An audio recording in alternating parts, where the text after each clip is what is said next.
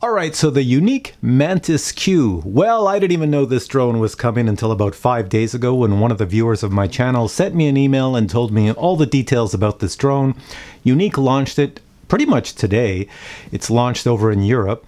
And what is it? Well, it's a drone that if the DJI Mavic Air and the Parrot and Naffy got together and had a baby, well, it would be the Yuneec MANTIS Q. So now Yuneec is getting pretty wise. They know they can't compete with the Mavic Air, the Mavic Pro, or even the new Mavics coming out, or even the Autel Evo. Maybe they think they can't even compete with the Parrot and Naffy, although I think they can. So they looked at what's out there and they saw, well, the DJI Spark, and they said, let's compete with that. Let's make a better Spark, because the Spark is a great travel drone. It's probably the best travel drone on the market for the price. So they're making a drone that's basically a travel vacation drone with all the features you need.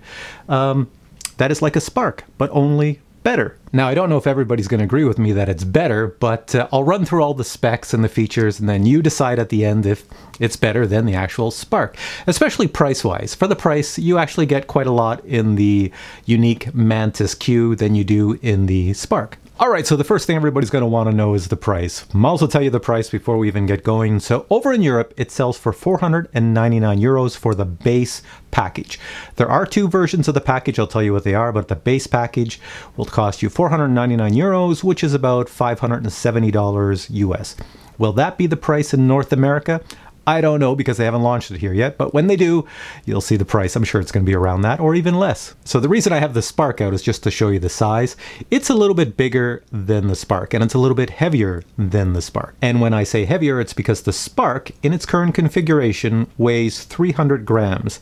The MANTIS Q weighs 480 grams. Now, the Spark does not have foldable arms, but the MANTIS Q does.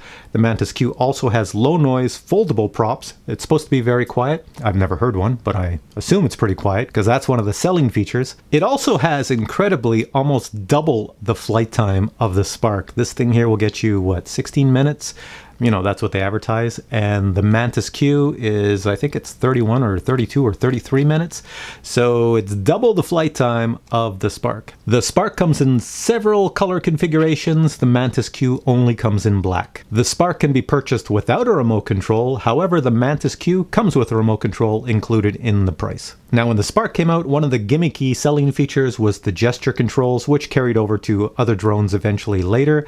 The MANTIS does not use gesture controls. They use voice controls. So you can do some of the same things, but with your voice rather than with gestures. So you're going to be yelling into your phone. Now, one of the cool features on the MANTIS is face detection. So when the drone is no more than 4 meters away from you, and you smile, it will then snap a picture, which is pretty cool. The MANTIS also has a follow me mode, and what's really interesting on the MANTIS is it has a sport mode that goes up to 72 kilometers per hour.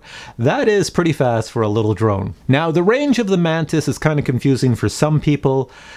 Since it's being launched in Europe first, in Europe, they have different range restrictions. So in Europe, it will only fly to a maximum of 800 meters because it uses the CE configuration. In North America, the maximum range is 1.5 kilometers under the FCC regulations. Now, this is where things get interesting on the MANTIS as opposed to the Spark. The Spark has a 1080p camera, and it has a bit of digital image stabilization. The MANTIS has a 4K camera with a bit of digital image stabilization. Now, the MANTIS can take 13 megapixel photos in both JPEG and DNG, which is the RAW format, which is very good for post-processing. The MANTIS also has a fail-safe ability, so you can't lose it. It has return to home because it has GPS and GLONASS, so it will come back to where it took off if the battery is low or if it loses communication. Now, the MANTIS also has ultrasonic sensors on the bottom for indoor flight mode, so you can fly it indoors if you desire. It also comes with a very standard, common, unique intelligent flight modes, which are journey mode. That's sort of a mode that we've become used to. That's when the drone flies away from you, out really, really far, and then comes back, so it can capture a wider image of where you are. It has orbit mode, point of interest, so you can circle objects or yourself. And because of the low price, this drone will appeal to beginners. So because of that, it has the typical Yuneec geofencing. You can enable it or disable it, so you can keep the drone within a certain parameters. It won't fly too far away. And now let's talk about the camera system on the MANTIS, because that's what a lot of people would buy this this for. If you're going on vacation or travel, you want a really good camera. So let's take a look at that. So right off the bat, the sensor in this here drone is a very small sensor. It's not a 1-inch sensor or anything crazy like that. It's your typical 1/3 sensor. So that means it's similar to what's in a Spark or a Mavic Air or a Mavic Pro. It has a really wide field of view, which was pretty amazing when I saw that. It says on the specs that it's 117 degrees field of view. Well, when you think of most drones are like at 80 degrees, 90 degrees. So when you get up to 117, that means you're going to get a really wide field of view. You could be close to an object and it's still going to look like you're far away. Now, when taking video, you can take video at 4K 30 frames per second. You can go all the way down to 1080p 60 frames per second, which is very useful. It does not say in the specs what the bit rate is, but I'm going to guess the bit rate on this is probably 50 or 60 megabits per second. So with most drones on the market today, you can fly looking 90 degrees down, then pull the camera looking straight, and most drones can look just a little bit above the horizon. This one goes about 20 degrees above the horizon. Yuneec is including, just like the Paradanafi and the Autel Evo, they're including the SD card with this drone. It even has, when filming video, it has sort of like a log mode.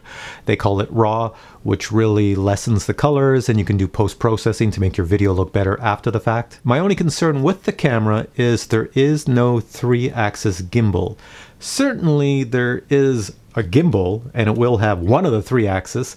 I don't think it even has 2. And in the specs, it says it will digitally image stabilize a 1080p 30 frames per second or a 1080p 60 frames per second video. It makes no mention of image stabilization for the 4K video.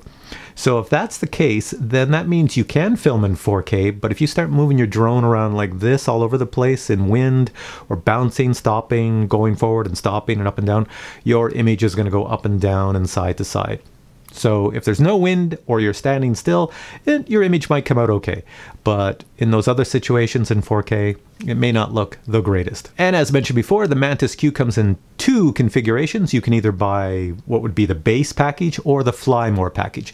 Let me tell you what you get in the base package and what you get in the Fly More package. So here we go. So in the base package, you get the drone, the controller, the battery, 1 spare set of props. You get 8 screws, because I guess you have to screw in the props.